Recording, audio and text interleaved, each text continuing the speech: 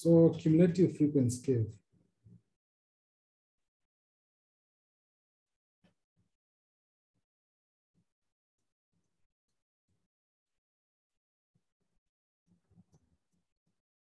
Cumulative frequency curve.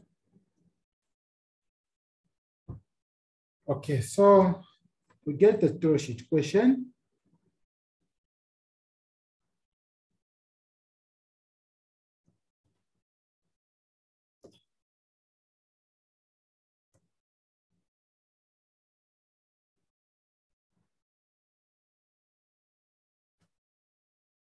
Let's do question 6. So 100 pupils were tested to determine the IQ. 100 pupils were tested to determine the IQ.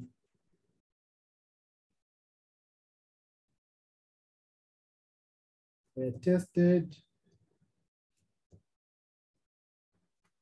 to determine the IQ. And data is as follows. And the results are as follows. So we've got the IQ, and then number of pupils,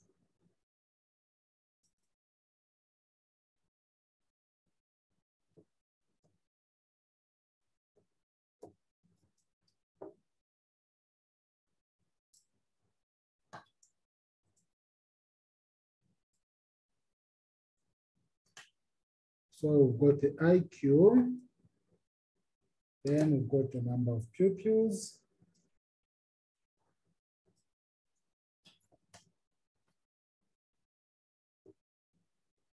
number of pupils.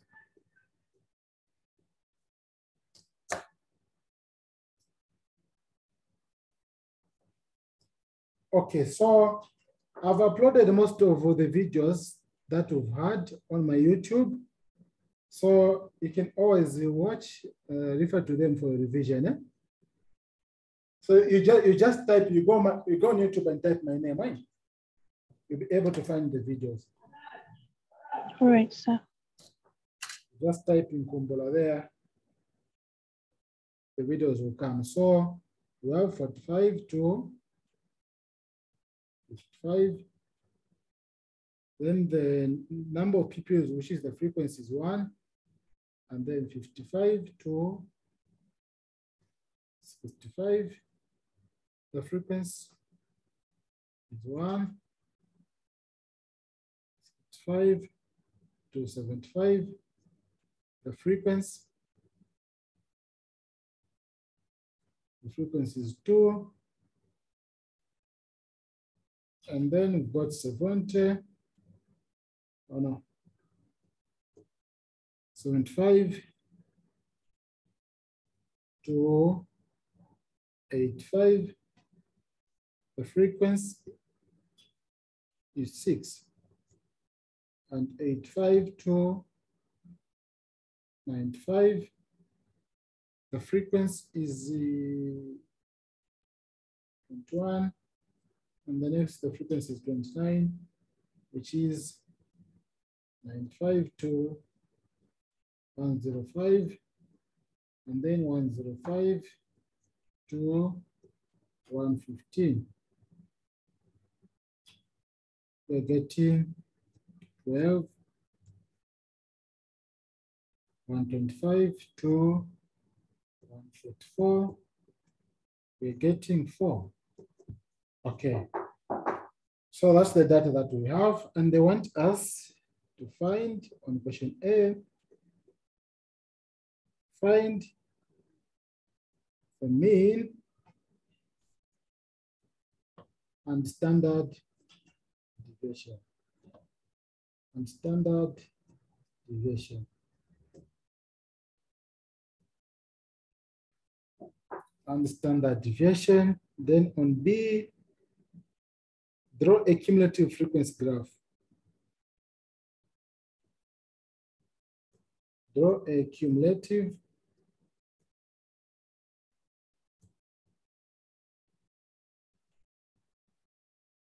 frequency graph.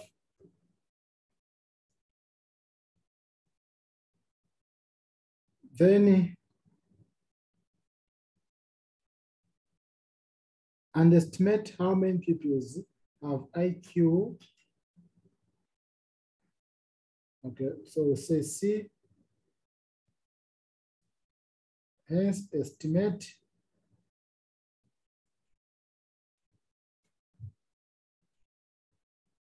how many pupils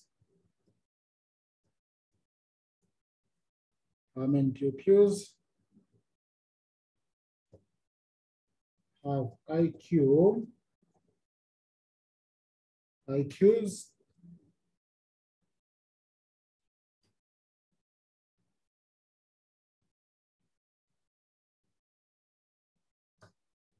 don't know what this question implies,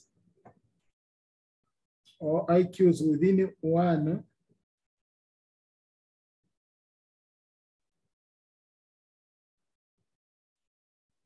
on either side of the mean. IQs within 1 on either side of the mean.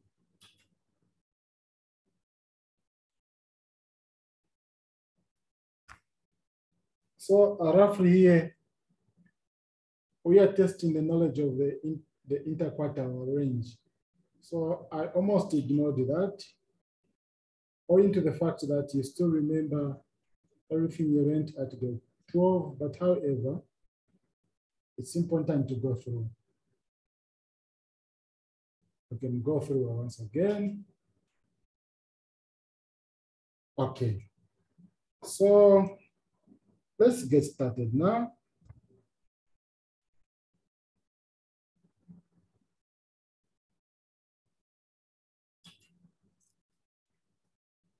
Solution.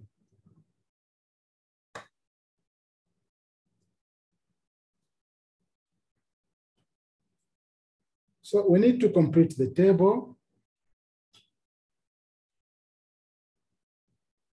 We need to complete the table. We've got IQ, then mid-class value, and so on and so forth, as we did previously. So we've got IQ, then mid-class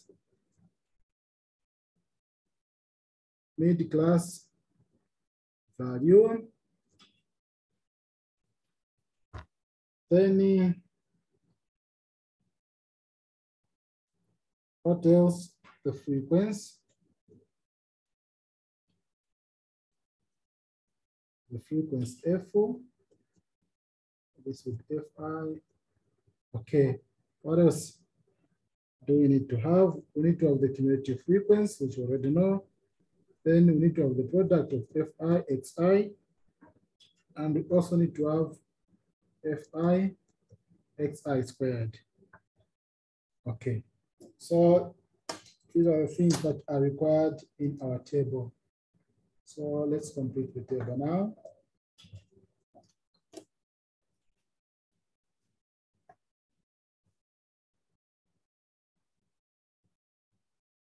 So complete our table.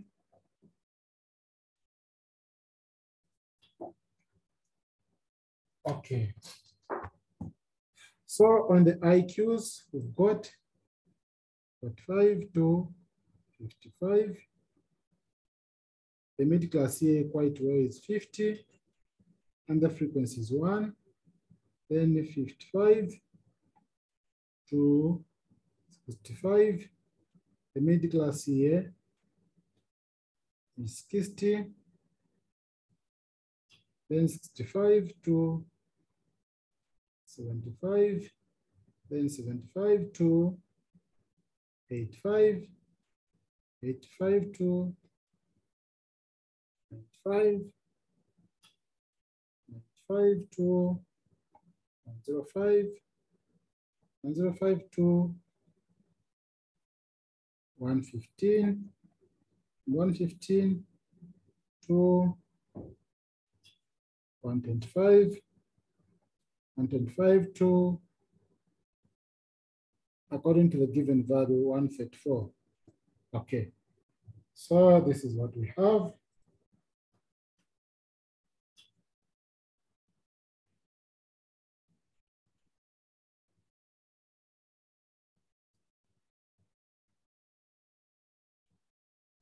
So this is our table. The mid values now we can fill in. We've got 70, 80, 90, 100, 110, 110, 120, and the last one. And the last one will be 129.5. Since it's the upper limit of the last class is 134, it didn't go up to 135. So that becomes the mid class. We fill in the frequencies. So 1, then we've got 2, we've got 6, we've got 21, 21, we've got 29, 29, we've got 24, 24, we get 12, then we get 4. Then the cumulative frequency, we know that to start with 1, then we add the next one, we get 2, plus 2, then we get 4, isn't it? Plus 6, we get 10, plus 21, we get 31, right? Plus 29,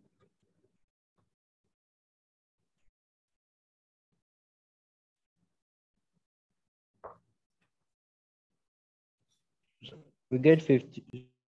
we get it. 60. 60. Okay, so we get 60. Then the next 84, right? Is it 84? 84. Yes. Then 96. No, sir, it's not 60. It is 50. 21 plus 29, right? 21 plus 29. No, it's 21 plus 31. Or 31? Yeah, 1 plus 2. Yes. Okay, so then we get 100 there. Okay, so let's now get the product.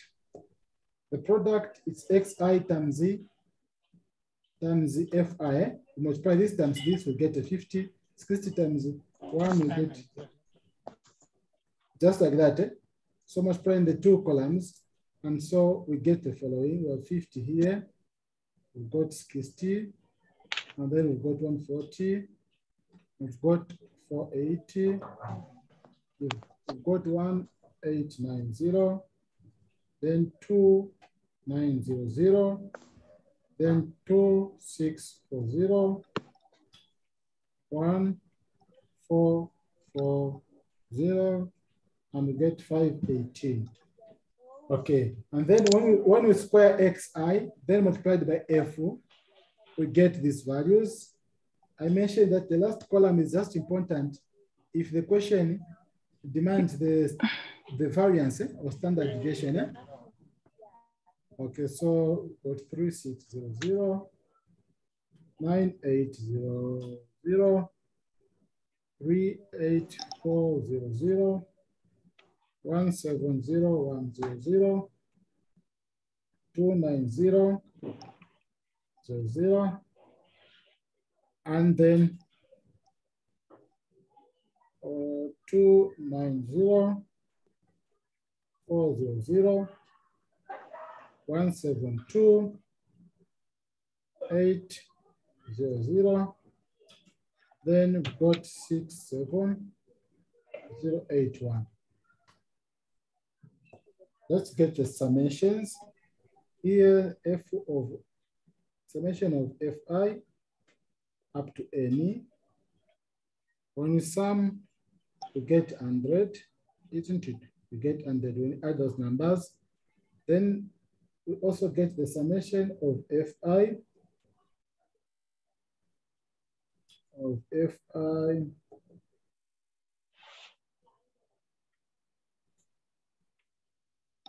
xi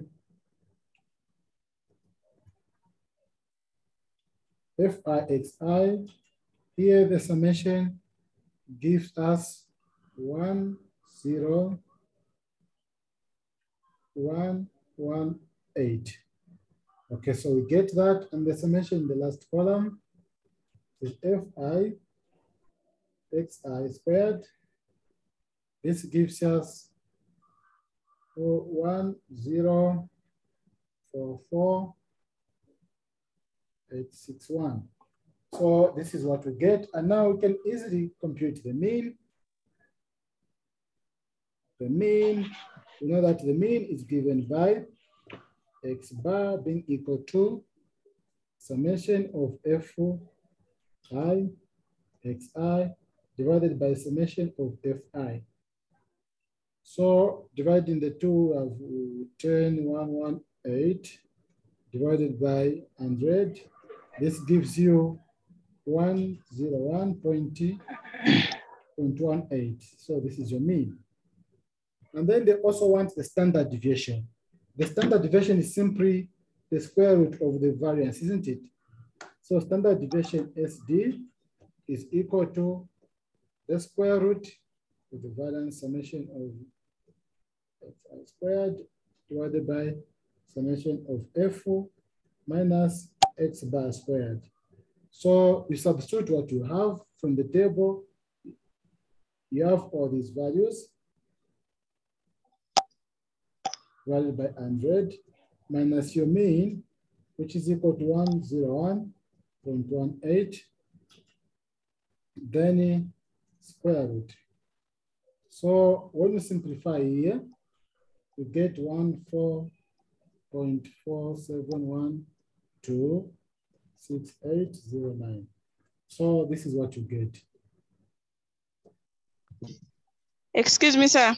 With excuse?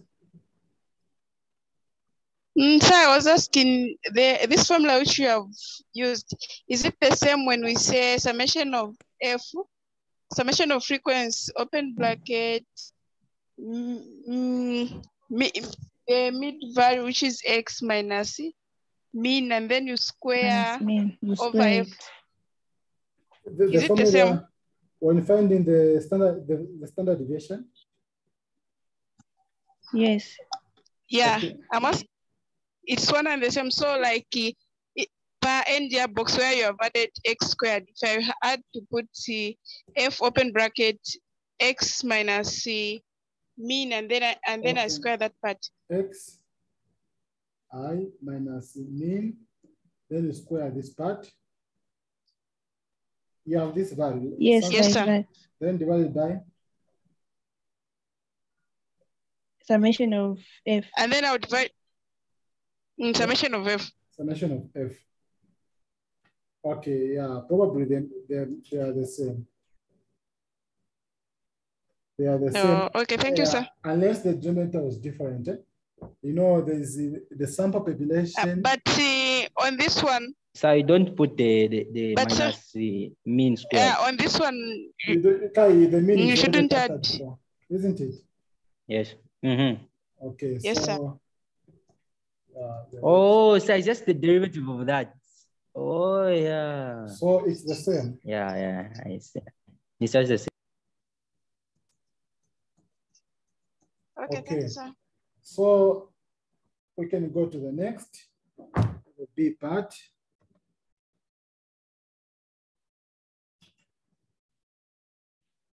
The B part, they want us to draw a cumulative frequency curve. A cumulative frequency curve.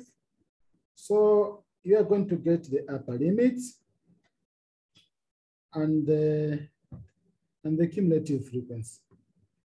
So to draw the cumulative frequency curve, we are saying that you get the cumulative frequency, and the upper limits. So mean that you got upper limit, and then the cumulative frequency.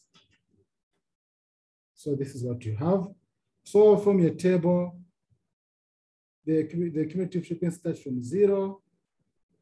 The next one is the, sorry, I picked the wrong value.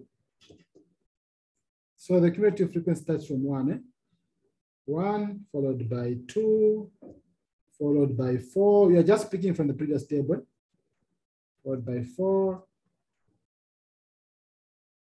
And then after 4, we've got 10, 10, we've got 31, 31, we've got 60. After 60, you've got 84. After 84, you've got 94. After 94, no, 84. You're getting 96, eh? 96. From the table that we drew. We have 96. And then after 96, we've got 100. We've got 100. Okay. Then we get the upper limits here. Have you mistaken the, like you've put the upper limit in the column where it's supposed to be? We've made things opposite here, isn't it? Yeah, you have done the opposite. So we'll do this. We'll do it this way, the limit. So we've got the cumulative frequency. So the cumulative frequency is there, and then upper limit is here.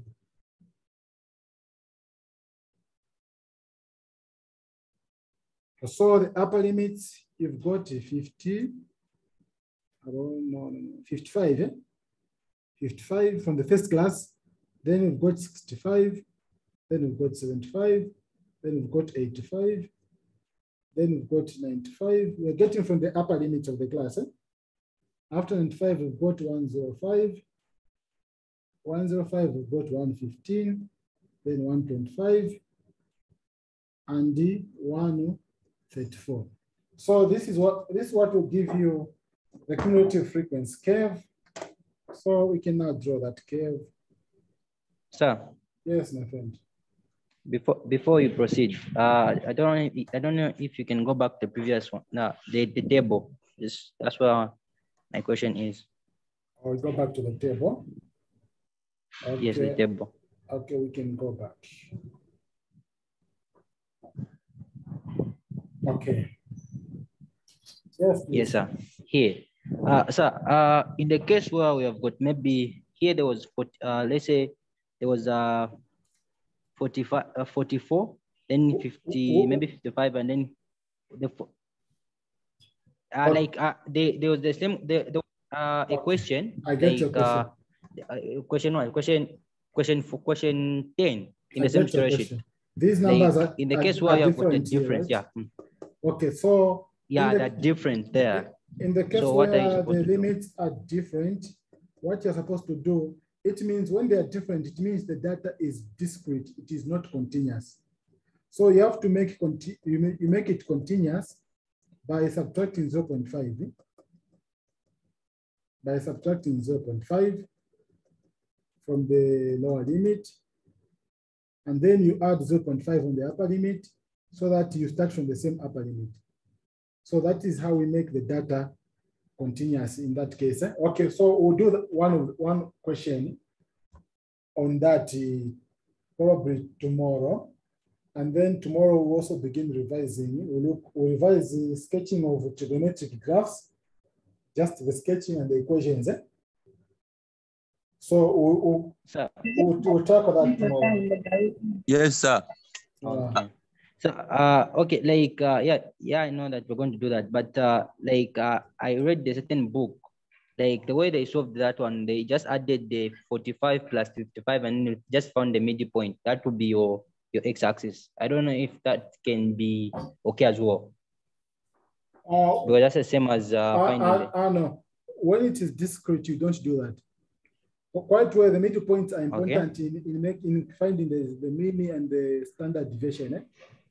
But when it's coming up with the cumulative frequency curve, we don't use the midpoints. They are not important. So we need the upper limits. Now, the upper limits, if the data was discrete, you need to make it continuous. So I'll give you a question tomorrow. It's not the same. Okay. So we can now come up with our sketch. We can come up with our sketch now. So our cumulative frequency is starting from 0. Let's make this in tens. So this is 10. The next one is 20. The next one is 30. And 40. And 50. And 60. And 70. 80. 90. Until we reach the last one, which is 100. Okay, then we said that on the denominator,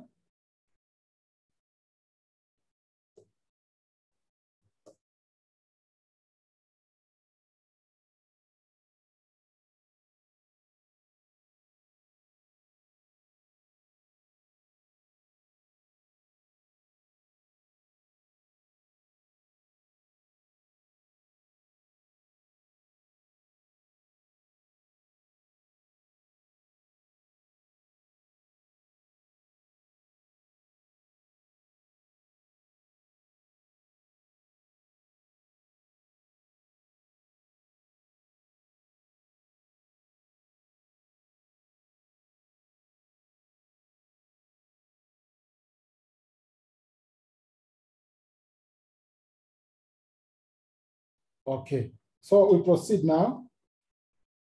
I was on mute for a while. So we do the sketch now. So we say that we are picking the upper limit. So we've got 55.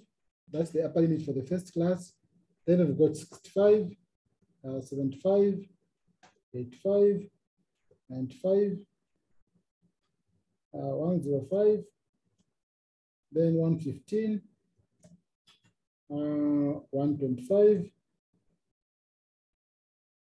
and last one 45. Okay, so we just plot these points. So 1,55, maybe 1,55, we can have maybe some point there. Then 65,2. 65,2 can be there. Then 75,4 can be there. Then 85,10 can be there. 85,10 followed by 31, 31,95.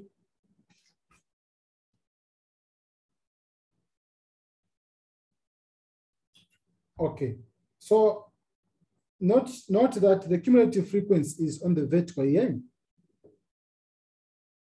Yes, in our table, we swapped things. So the upper limits are down here. Upper limits. So the cumulative frequency is on the vertical axis. On the vertical axis. Okay, let's progress. Then we've got 95. 95,31. 95,31. Okay, can be there. Then 105,60.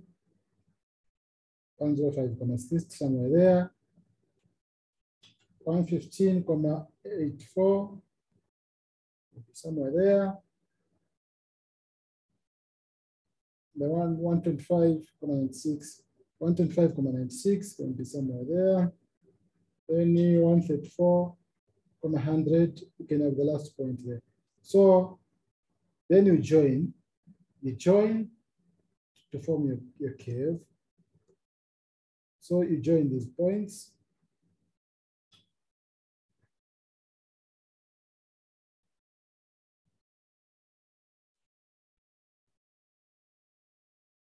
No corners because this is a curve, right? Okay, so this is your curve. This is how your curve will look.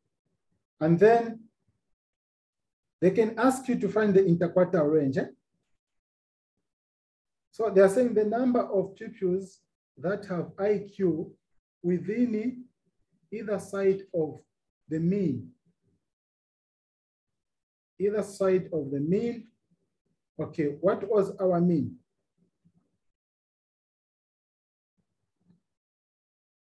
Do we remember what our mean was? 101.8. Eh? 101.8. Okay. So now in this case, okay, I'm coming.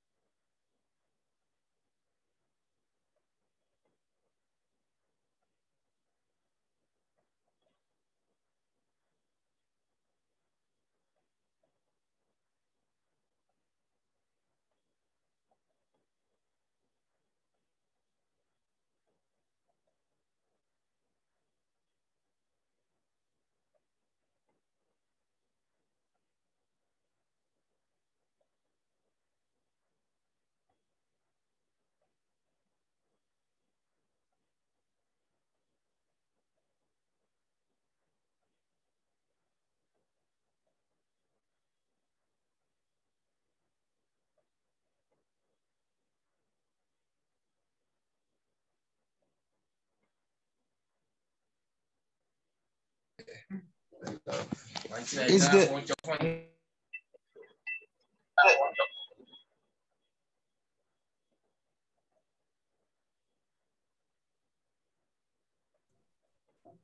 Okay, so let's now get to the question. So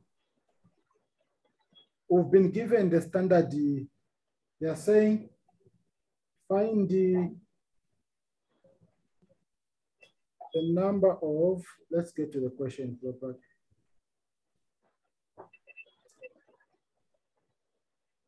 So you see that they've given one standard deviation in the question, eh? Question.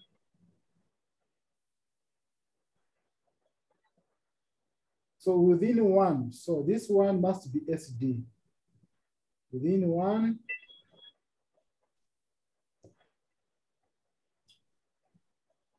standard deviation,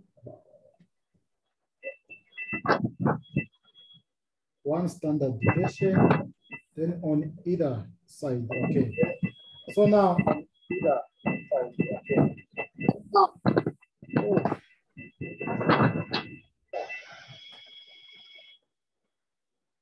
okay. So now, since our mean was 10 something, our mean was 10 something.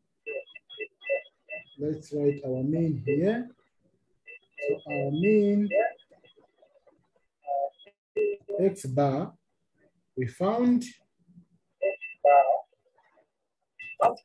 I can get some resonance there.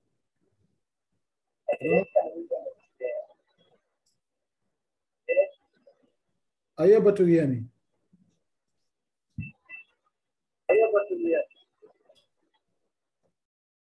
Can hear you, sir. Okay. My network tripped a bit. How Okay. so the So upper limit? our mean was 101.118. Okay, this was our mean.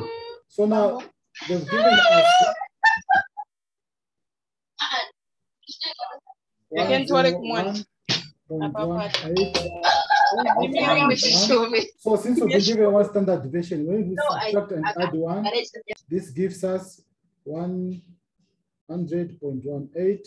When we add one, we get 102.18. So this is what we get, isn't it? So we'll go on our graph and plot these values. We'll go on our graph and plot these values. So 100. Just Yes. can you repeat on what you just explained?